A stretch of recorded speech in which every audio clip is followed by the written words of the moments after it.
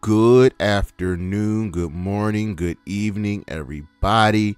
It is Sunday, September 24th, and you know what that means. It is time for the High Risk Wrestling recap covering the week that was. You know how we do. You know you can check me out on the socials, Charismatic Creations on Facebook and YouTube, Charismatic_Creations52 on Instagram, and the 215 on Twitter. And as always, Kofi, Patreon donations are always welcome and accepted. And without further ado, let's get into the news. CM Punk will not be taking legal action against AEW for his justified firing. He was fired with cause, and they, referring to AEW, had to rework some things, but his termination is complete, and that's that. Warner Bros. Discovery has announced that they will be adding live sports to Max, and it will come with an additional $10 per month fee, and they'll be doing NHL, NBA, NCAA, and MLB, but no announcement of AEW just yet. I wholeheartedly expect them to be moving to Max in some way, shape, or form. A federal investigation may force Vince McMahon to step down in his role from the WWE, as he can be and is a liability to TKO. And WWE ended their partnership with Panini. They are a trading card company, and they say this is going on because of an alleged brief of contract. This decision comes despite Panini having 2 years remaining on the contract. Darren Ravel reported on this earlier this week, and Panini's firing back. They are filing an order over WWE canceling their deal. So keep your eyes and your ears onto this one. It's been announced that the Elimination Chamber will be taking place Saturday, February 24th, 2024 in Perth, Australia. So you know what that means. You know who the main event will feature. None other than Mommy herself, Rhea Ripley. WWE has announced a new deal with NBC Universal. First things first, Smackdown, starting in 2024, I believe in October of 2024, will be moving to the USA Network, and WWE will be giving NBC 4 prime time specials. What they will be, not so sure. I'm probably going to assume Saturday night's main event. And of course, SmackDown's ratings will take a hit as you're moving from a free channel that has a wider audience to a cable channel that has a less audience. So WWE needs to be prepared for that. And TKO took a hit in their stocks following the move of the Smackdown announcement. Shares went from 100 a share to about 85 a share. AEW sounds like they will be signing Japanese standout. She's not Japanese, but Mariah May, who's been working very hard on indies. I know of Mariah May. She's a really, really good talent and will do very, very well in AEW given the right push. Sadly, this week, knowing that we had the merger going through, WWE released a bunch of wrestlers. So from the Performance Center, Brooklyn Barlow, Alexis Gray, Daniel MacArthur, and Kevin Ventura Cortez. From NXT, Dabo Kato, Quincy Elliott, Ika Manjiro, and Ulicia Leon. From the main roster, Aaliyah, Shelton Benjamin, Rick Boogs, Dana Brooke, Elias, Mace, Emma Mansour, Riddick Moss, Shanky, Top Dollar, Dolph Ziggler, Dana Brooke, and Mustafa Ali, and Matt Riddle. Now, it sucks when people lose their jobs, and a lot of these things where people just weren't being used on TV, and it sucks that they got fired. Exception of Dana Brooke and Ali, they were both regulars on NXT, and Ali actually had a pay-per-view match coming up. So yeah, it sucks. There are more people fired. There were WWE firings in the office. Names like Catherine Newton, Jamie Horowitz, Amanda Bloom. So yeah, and really, really surprised. Her name was Dolph Ziggler, but I wholeheartedly expect him to be moving over to AEW to join his brother. I'm letting y'all know right now that Dolph Ziggler's upcoming independent run, if he pursues one, will be nothing short of legendary. I'm just letting y'all know. Be ready for that. TKO wanted to reduce expenses, so they cut away $100 million from everybody. They got released from the main roster, from the rosters, and from the offices.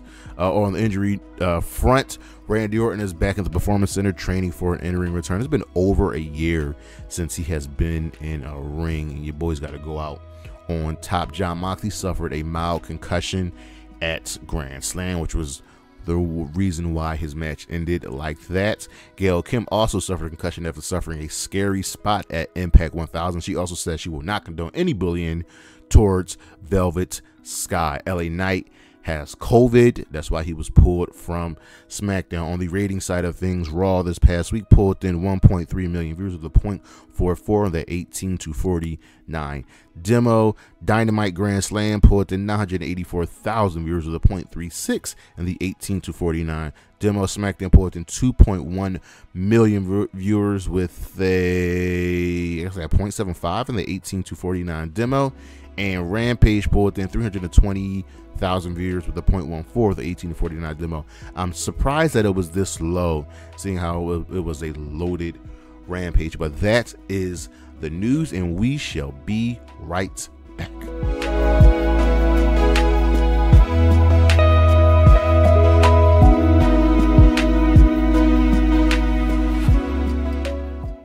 All right, so let's get into the week that was. Of course, we start with Monday Night Raw, and we see the rise of Jey Uso. Cody starts the show, because what's Monday Night Raw without either Cody or Sami and KO or the Judgment Day starting Raw? When can Raw just start with a match? Oh my God. Cody wants to discuss Jey. Dom interrupts. Cody defeats Dom. It's a tale as old as time. KO and Sami stop the Judgment Day from attacking Cody. And after the Judgment Day leave, we come back from break. And Sami just breaks everything down about Jey Uso. He's caused all of us championship matches. And now y'all want me to trust him. Like, KO's like, okay, listen. I don't trust Jey. I trust you two. So we'll see what happens. I like how KO's the only person that actually acknowledges history in the WWE. Eric is injured, so we, instead of getting the tag match, the 2 out of 3 falls tag match, I believe it was supposed to be, Kofi takes on Ivar, and these two had a banger of a match. Like, we know what Kofi brings to the table, but Ivar pulled out some stuff. I'm like, okay, this was fun. I'd be fine if they ran it back, or even let Xavier and when Eric gets healed up, they have a one-on-one match and let them put on a little sun, you know what I mean? Seth confronted Nakamura before Nakamura's match against Ricochet, but security and Adam Pearce stops him. Ricochet versus Nakamura ended in a DQ after Ricochet hit Nakamura with a chair. This makes Ricochet look stupid, even though Nakamura was going to do it first. Just go for the W. Nakamura beat up Ricochet until Seth showed up, but ultimately he fails and caught a back body drop onto the table. And Seth's back is just hurt, and he had to go to the trainer's room. Chelsea Green is awesome. She's talk about how her and Piper are friends, and not how Shane and Zoe aren't friends. And Piper shows up. She's like, okay, we're friends. Where am I from? Chelsea says, you're from the country of Florida. And Piper just walks away. Then we get the tag match, Piper and Chelsea versus Shayna and Zoe. And it ends in a no contest if the night comes out and takes out everybody. Yep. Chad Gable won't receive another title shot. Bronson Reed steps in. He wants next. And he subsequently defeated Chad Gable. I like this is just a little side quest for Gable, because I do think he's going to be the one to dethrone Gunther. Speaking of Gunther, Ciampa says he wants next. KO and Sami tell Jey he has the choice to make about joining the Judgment Day, because the Judgment Day also tell Jey that he's got a choice to make tonight. Becky's open challenge is answered by Natalya, and Becky wins. This was a solid match. It was originally supposed to be Tegan Nox answering the challenge, but the WWE wanted to give Natalya a little sun for stepping up during the Superstar Showdown, Superstar Spectacular they had in India. Ciampa defeated Giovanni Vinci, and in the main event, Drew McIntyre defeated Jey Uso after Jey made his choice and won't be joining the Judgment Day. Cody ran down to make the save so the Judgment Day won't beat up Jey. He ran right past Drew while Drew just stood on the ramp and looked on. I'd be fine with a nice little Cody Drew feud to end the year. Over on Dynamite, we had Grand Slam, and the show gets a thumbs up. On the opening contest, Eddie Kingston defeated his demons and ultimately defeated Claudio Castagnoli to win the Ring of Honor World Championships, and they both adhere to the Code of Honor, shaking hands afterwards. So I'm happy that this is done. Eddie's story is told, and looks like the BCC are back to being faces. We got Neck Strong with Roddy. Why is this man back in the hospital? The Kingdom was there. And Roddy wanted Adam go to stay, but Adam's like, yo, I gotta go be with MJF. This is hilarious. Yo, Roddy and Toni are doing the best character work right now in AEW. Christian wants a 3-match for the TNT Championship. He originally said handicap match. Jericho defeated Sammy, and in a great callback to HBK and Jericho at WrestleMania 19, Sammy turned on Jericho and joins Don Callis' family. Callis also still wants Daniel Garcia as part of the family. I don't think Garcia is going to join, actually. I don't think he's going to join. Ray Phoenix defeated Moxley for the International Championship, and I'm assuming this wasn't supposed to happen, but Mox ended up getting a mild concussion, as we reported earlier, and they called an audible. So I'm fine with this. Win or lose, Mox, go take that vacation, and I cannot wait to see the number of matches that Ray Phoenix puts on. Saraya retained the Women's Championship after defeating Toni Storm. Toni's all in on this new gimmick. She got a new entrance, new music. It's absolutely fantastic. And in the main event, MJF made his promise, and he choked out Samoa Joe, retaining the AEW World Championship. He choked him out with some tape, and he hit it after the match, and Adam Cole helped him. So it's like, do you feel right with your face champion cheating? But it's also MJF, so it feels right. Over at Impact, we celebrated 1,000 episodes again. This show gets a thumbs up. So in the opening contest, Alan Angels defeated Rich Swann, Samara Del Sol, Zachary Wentz, Mike Bailey, and Ace Austin in an Ultimate X match. It's the bread and butter of Impact. You know what I mean? Jake Something defeated Dirty Dango. Rhino returns and gores Steve Macklin. So we're building towards Bound for Glory. America's Most Wanted and Team Canada defeated Sheldon, Gene, Kenny King, Khan, and Dean. Yeah, this originally started out as Eric Young versus Kenny King. It ended in a DQ. Sharkboy came out and made it Eric Young and Scott D. Moore versus Kenny and Sheldon. That ended in a DQ, so then he just made the 8-man tag. So give me a shell, yeah. The Feast are fired. Cases are revealed. Moose gets a world title shot. Crazy Steve gets a digital media shot. Chris Bay gets a tag team title shot, and Yuya Uemura is fired. I kind of predicted this a couple weeks ago when they announced the match, and he got one of the briefcases. I was like, he's probably going to go back to Japan. So this made sense. Josh Alexander defeated Trey Miguel after Alex Shelley stopped Zach Wentz from interfering. And Shelley tells Alexander, don't get your signals crossed. I did not do this to help you. I did this to hurt the rascals, and not to help you. So just be ready for a match at Bound for Glory. Bound for Glory is shaping up to be a really good card. The Good Hands won their tag team title shot in the main event to send the crowd home happy. Gail Kim, Awesome Kong, Jordynne Grace, Mickie James, and Trinity defeated Deonna Purrazzo, Savannah Evans, Angelina Love, Gisele Shaw, and Tasha Steelz in just a celebration of the knockouts. This is how you treat women's wrestling, ladies and gentlemen. And Mickie still has her eyes on that championship. This was just a great show, man. Impact just they're consistently the best show. They're consistently the best, and this was a great way to celebrate. Yeah, that's That's just what we do. Over on SmackDown, Jimmy made his choice. Looks like he's really part of the bloodline. The show gets a fist. John Cena opened the show. He wants a fight, and he wants the bloodline. AJ comes out, offers to be his partner. Jimmy and Solo won't give him what they want, but Solo wants to fight and reluctantly backs down because Heyman gets the call from Roman. Adam Pearce tells Cena and AJ that it's complicated and that they'll need to speak with him. He'll need to speak with Heyman personally first to set this match up. Santos and Ray defeated the Street Profits after the Profits don't capitalize on Lashley's help, and Lashley is pissed. So for weeks we told them that we're told that the Profits have a new attitude, but now we're dialing that back just so we can build it up first. Okay.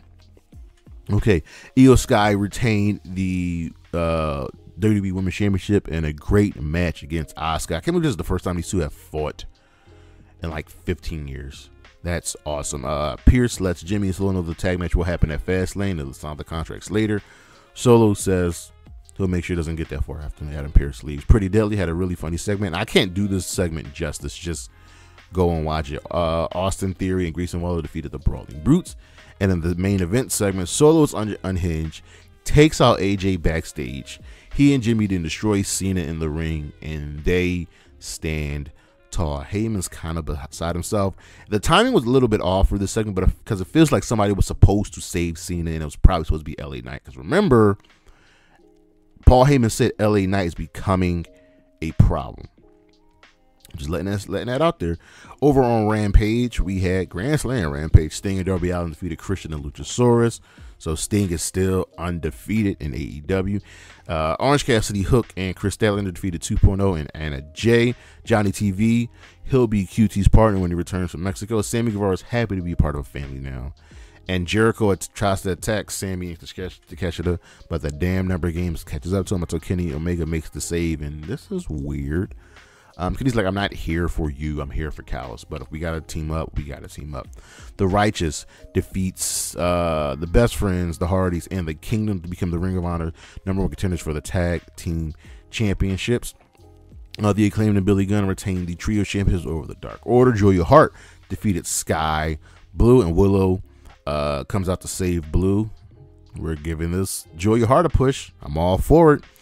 We got a Mike Santana, Squash, and Ortiz wants answers. And in the main event, the Hung Bucks defeated the Mogul Embassy to become the Ring of Honor Trios champions. I'm hoping the Bucks and Hangman end up on Ring of Honor just to get some more eyes on that product. Over on Collision, this show gets a thumbs up as Ricky shines as Ricky, because it's Ricky's show, you know what I mean? Christian wins the TNT Championship, finally becomes the TNT champion, pinning Luchasaurus in a three-way bout, this match included Darby Allin. This was just a way to get the championship on Christian. But Luchasaurus is a little bit dejected, so I'm looking for the turn to come at some point. Maybe at Full Gear. Don Callis says that it'll be his family of Takeshita, Will Ospreay, and Sammy Guevara versus Jericho, Omega, and Ibushi at Wrestle Dream. Wrestle Dream is shaping up to be a really solid card. RVD and Hook defeated 2.0. Julia Hart defeated Kiera Hogan. She had missed the Sky Blue if the Sky Blue came out. And then Brody gets on, like it says, Julia has 20 bodies, and she won Statlander at Wrestle Dream. Jay White defeated Andrade in a great match. Shane Taylor says he will put Keith Lee in the dirt to provide for his family. FTR defeated the Workhorsemen, retaining the Tag Team Championships. And Aussie Open says they got next at Wrestle Dream. CJ Perry's interviewed backstage, and she says she just wanted to help her husband, and he's worried about past things. So he says he wants no temptation. He looks at her cleavage. He says, want no temptation for her. She says, okay, that's fine. Just don't touch any of my future clients. So we'll see where this goes. And Bryan Danielson defeated Ricky Starks in the main event in a Texas death match. This was good. Yeah, we had a great week of wrestling. I would probably say the low point was probably Raw, but even then that show wasn't bad. But Impact and AEW put on a very, very fine week of shows. Our matches of the week from Monday Night Raw: Kofi Kingston versus Ivar. Go check that one out, because I was shocked at how good it was. From Dynamite, Saraya versus Toni Storm for the AEW Women's World Championship, and Samoa Joe versus MJF for the AEW World Championship. Both fine matches. From Impact, our main event celebrating the knockouts: Awesome Kong, Gail Kim, Mickie James, Trinity, and Jordynne Grace versus Angelina Love, Gisele Shaw, Tasha Steelz, Savannah Evans, and Deonna Purrazzo. From Smackdown, Io Sky versus Asuka. I would love to see them get 20 more minutes on a pay-per-view and wrestle like they're in the Tokyo Dome. You know I love both these women. From Rampage, the Hung Bucks versus the Mogul Embassy for the Ring of Honor 6-man tag team championships. And from Collision, Jay White versus Andrade, El Idolo, and Bryan Danielson versus Ricky Starks in a Texas death match. Our star of the week, I'm going to have to give this to Eddie Kingston conquering his demons. That's our show. Thank you for listening. Thank you for watching. Check me out on the socials, Charismatic Creations on Facebook and YouTube, Charismatic_Creations52 on Instagram, the 215 spelled out on Twitter, and always Kofi and Patreon for donations. Going to start getting some more content up on the channel, movie reviews, TV reviews, other things. I'm excited for what's coming up next, y'all. Don't forget to check out the High Risk Wrestling Podcast every single Saturday, wherever you get your podcasts from. And this Saturday show will be the Impact Wrestling Mount Rushmore. That's our show. Peace.